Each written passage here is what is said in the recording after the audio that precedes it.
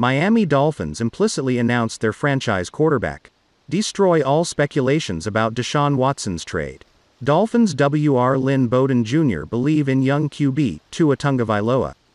Dolphins defensive tackle Raekwon Davis wins NFL rookie honor. Dolphins announce new offensive line coach in 2021 season. Miami Dolphins notice RB Mark Ingram.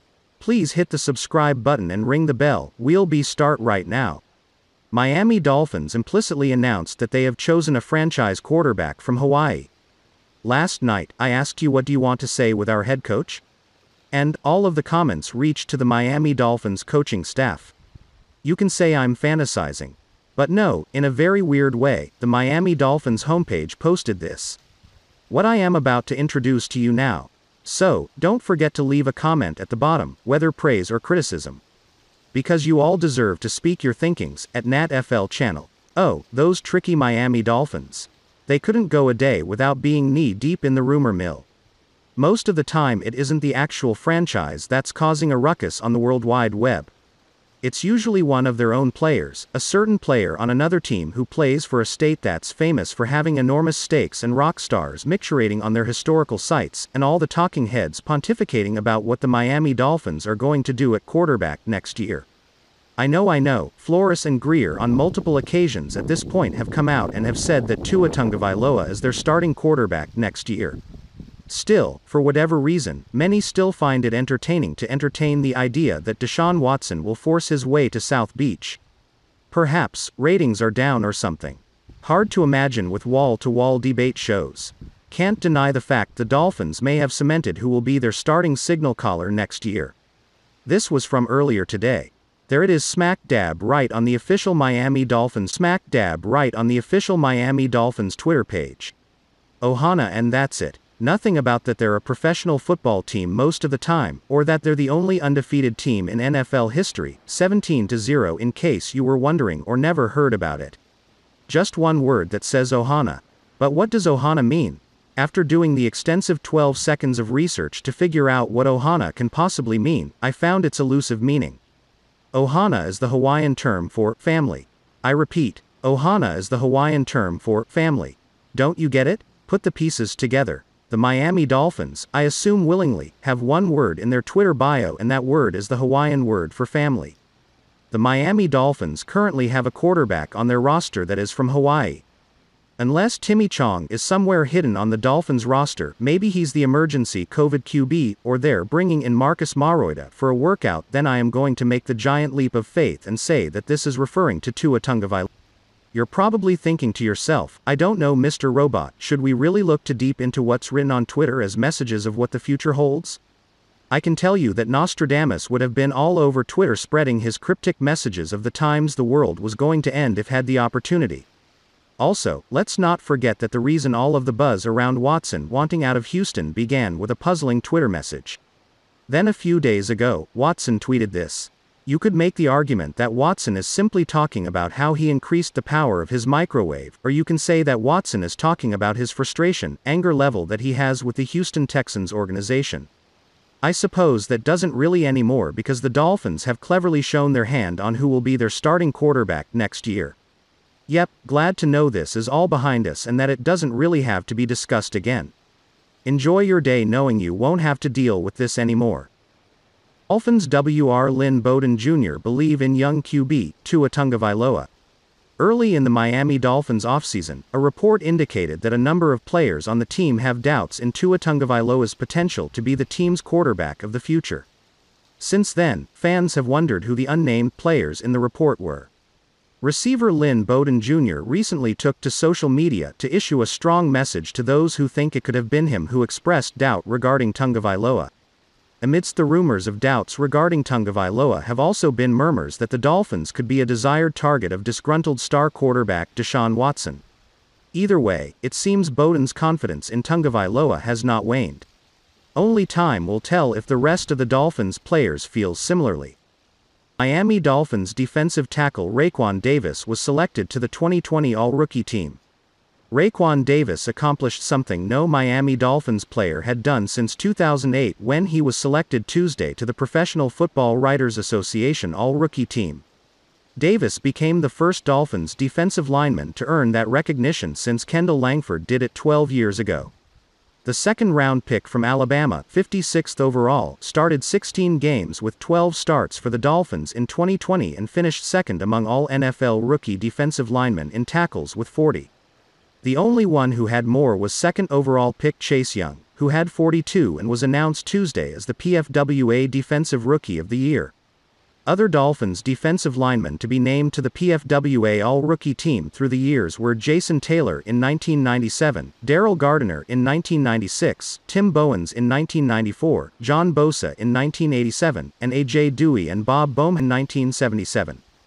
Davis became the first Dolphins defensive player to be selected to the PFWA All-Rookie team since 2010 when linebacker Koa Misi earned the honor. The last Dolphins player at any position to earn PFWA All-Rookie honors was kicker Jason Sanders in 2018. The other three 2020 All-Rookie defensive linemen were Young, Derek Brown of the Carolina Panthers and Javon Kinlaw of the San Francisco 49ers, all of them were first-round picks. The PFWA Rookie of the Year and Offensive Rookie of the Year was Chargers quarterback Justin Herbert.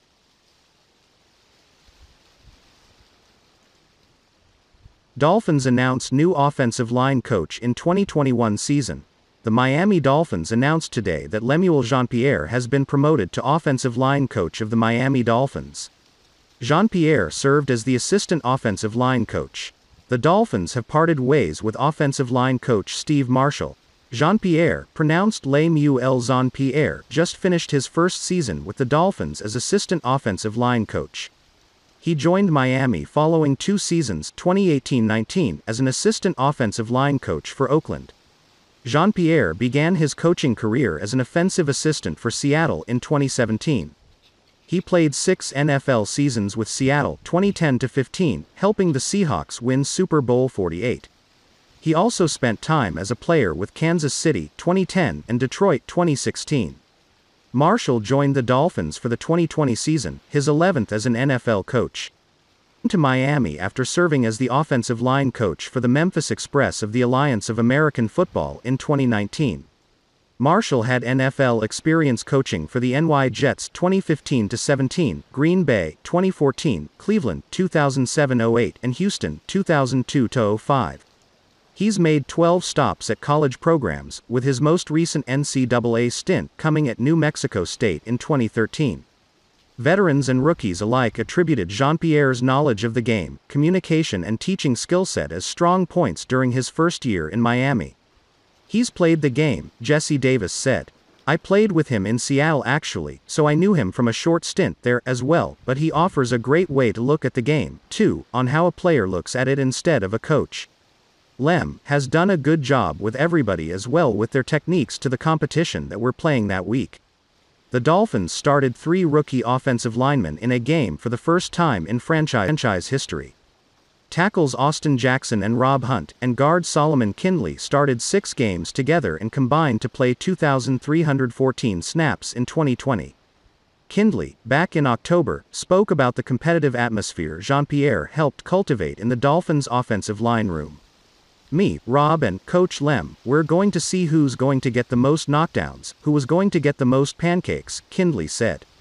That's like a good goal between your partner next to you because if I'm trying to do my best and he's trying to do his best, that means everybody's best is going to keep going up. So I love that. I love that competition with him. Mark Ingram.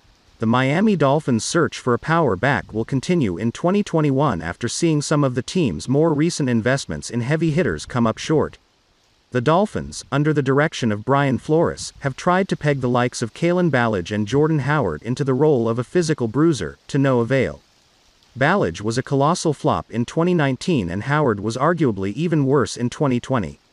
But the identity of this team is still going to call for a physical presence between the tackles, no matter who the offensive coordinator is in 2021 and beyond. So expect Miami to turn over more stones in their search. The good news for Miami is an interesting candidate has hit the open market. The news broke yesterday that the Baltimore Ravens were cutting veteran RB Mark Ingram, who as recently as 2019 rushed for 1,000 yards and accounted for 15 touchdowns. Ingram's release means he is free to sign with a new franchise at any time, and that may be a tempting course of action for a Dolphins team that got bit in 2020 by slow playing their investments at the position and were ultimately forced into pursuing a trade on day 3 of the 2020 NFL Draft to find a running back to add to their stable.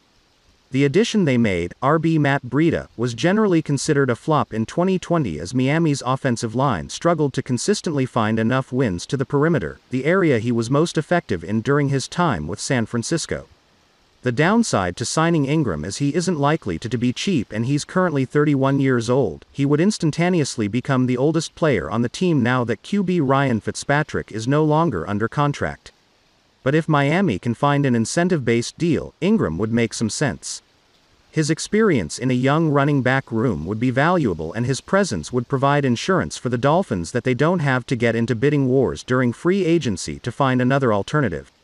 The appeal here isn't great, given Ingram was for a reason. He's on the wrong side of 30 and slowing down.